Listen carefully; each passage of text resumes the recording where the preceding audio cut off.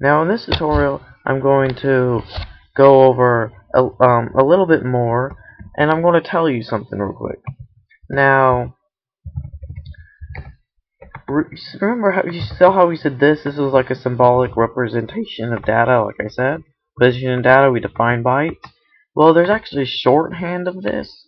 We take away the colon and then the new line like that. This is shorthand.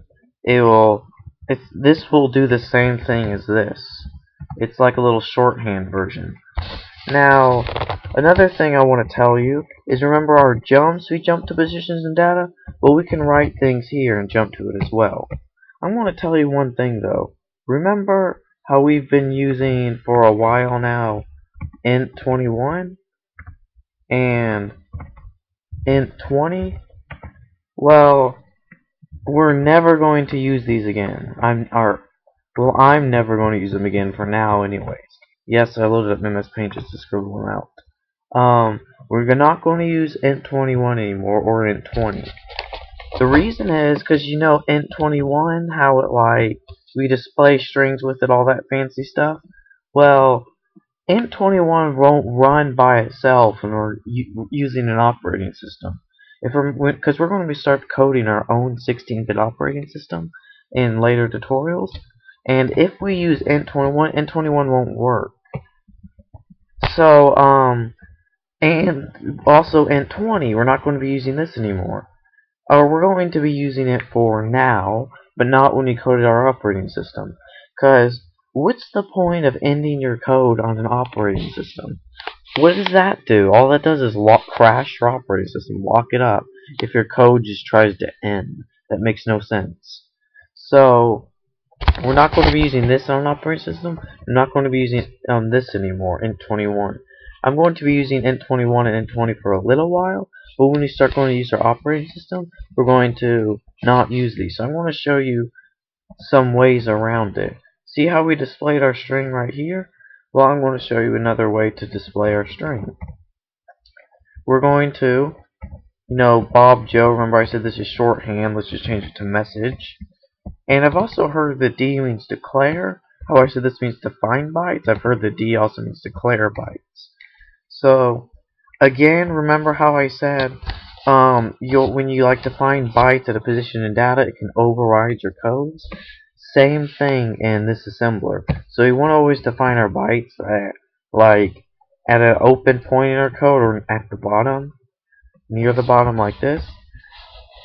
So here's our way. We're going to make a position in data, and let's name.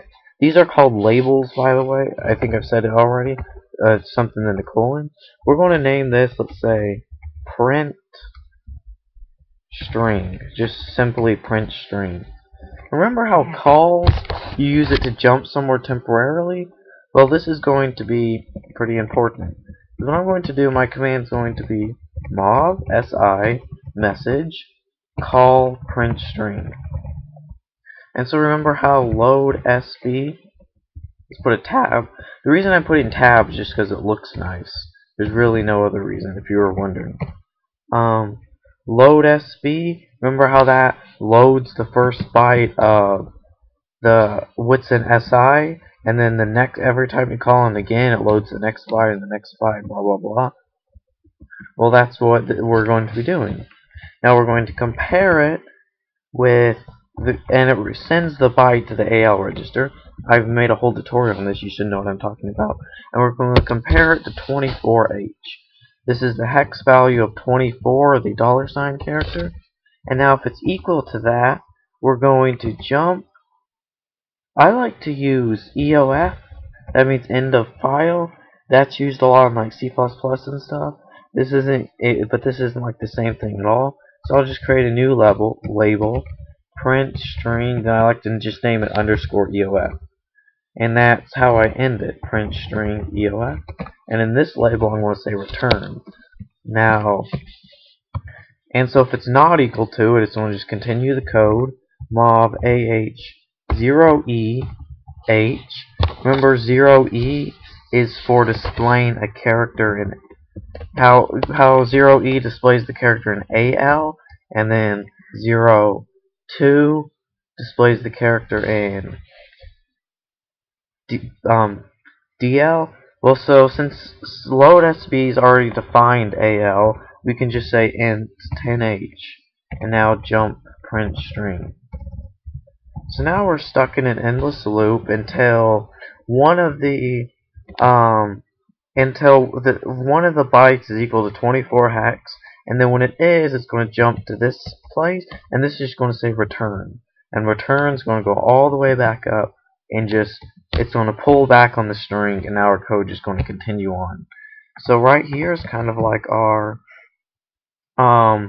we kind of made this is like our way of not using int21 or int21 to display a string.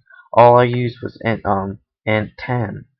I know I'm still using int21 here to pause it, but that's just examples. So let's run this, and now look, hello world, and then we can be like message 2 define bytes, press any key to continue,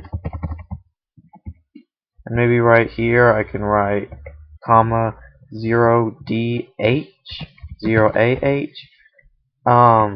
Again, like I said, you want everything that all the numbers we used in the debug, put an H at the end because those are all hex, and H just tells us that the number is a hex. Now, if you put a D, like I said, that's a decimal. Those having the ability to make a decimal is very useful. So now we can say like mov si message 2 call print string. Let's run this. Hello world, press any key to continue. It didn't start a new line just because of what happened.